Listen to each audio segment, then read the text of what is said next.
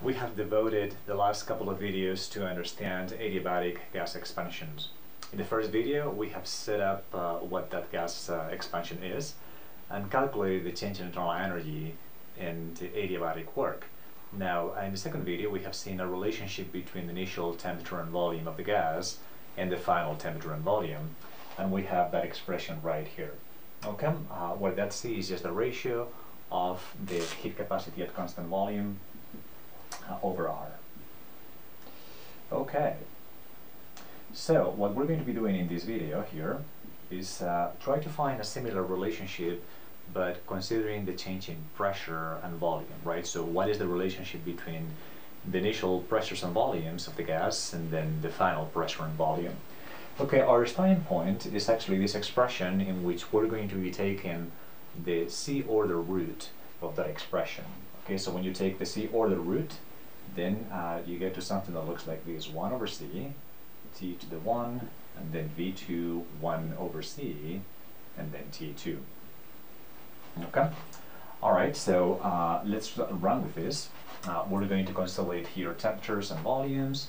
So we're going to have T1 over T2 is going to be equal to V2 over V1 to the 1 over C. Okay, right, so let's try to work a little bit more what that 1 over C is. Okay, so notice that that 1 over C now is going to be equal to R over CVM. Okay, what that is the heat capacity, molar heat capacity at constant volume. Okay, it turns out that we actually know that that R constant is a fundamental relationship between the heat capacities at constant pressure and constant volume of an ideal gas. In earlier work, we have seen that indeed the relationship between heat capacities of an ideal gas is this one, right? So notice that that R is simply the difference between the heat capacity at constant pressure and the heat capacity at constant volume, right? So what we can actually do is simply replace that R by CPM minus CVM. Okay. All right, that's fine. Then we can define a new term that is going to be equal to gamma, which is just the ratio of the heat capacities, CPM over CVM. And then when we do that, notice that you will have here gamma minus 1, right? So all of that exponent simply turns into gamma minus 1. Okay, so this looks like a fairly useful expression right here. Okay, and that's where we what we work with next. Okay, so so far we have not incorporated pressures into this expression, but notice that this is an ideal gas. So the ideal gas equation of state should be satisfied throughout the process. Okay, so we can actually replace that T1 using the ideal gas equation of state, so that is going to be equal to P1 V1 over NR.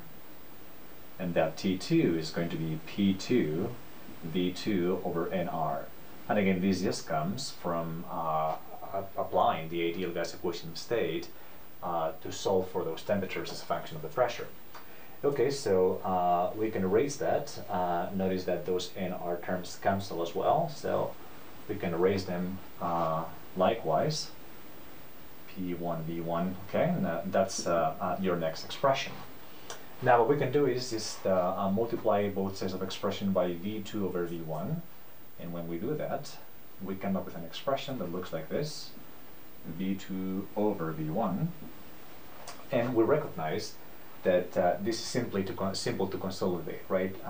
Notice that that expression now is going to look like P1 over P2 is going to be equal to V2 over V1 to the gamma.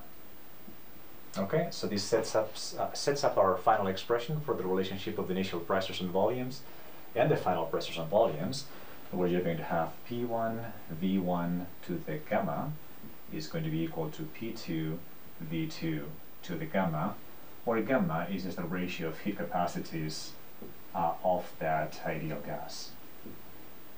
Okay, so we're done with adiabatic gas expansions. We have seen the foundations, right? So what do they, an adiabatic gas expansion really is, how to calculate the work, how to calculate internal energy, And then we've seen relationships between the initial variables that define the physical state, pressure, temperature, volume, and the final variables of that physical state.